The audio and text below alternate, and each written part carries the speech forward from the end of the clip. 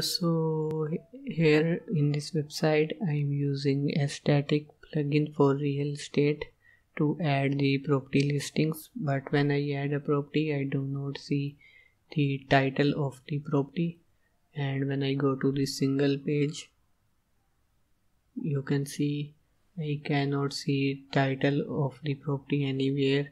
However, I can see the title in the link but not on the page. And when I will edit this property, we can see that here we have added the title as well, so but it is not showing on the front end. So in this video we will fix this issue. So to fix this issue, first of all let me tell you that it's not a plugin problem or your website problem. It's because of the plugin settings. So let's fix the settings. So you have to go to the settings of the Estatik real estate plugin. So let's click on it. So here are the options. So here we have, under this option we see that the address is selected, so we have to select the title over here. Okay, so now we will click on save, and now let's see if the issue is fixed.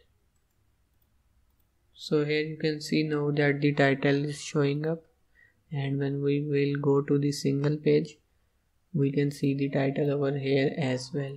So now if you want to create a real estate website complete like this one, where you will be able to add properties, the collections and agents and different stuff, so you can go to my channel, and here you will see a real estate video that is using a WordPress theme and Elementor. So you will go to the videos, and here you can see this video. It's under the playlist of complete WordPress website tutorials. So here you will be able to see tutorials of complete websites using WordPress and Elementor. So thank you for watching. Don't forget to like this video and subscribe to my channel for more related videos.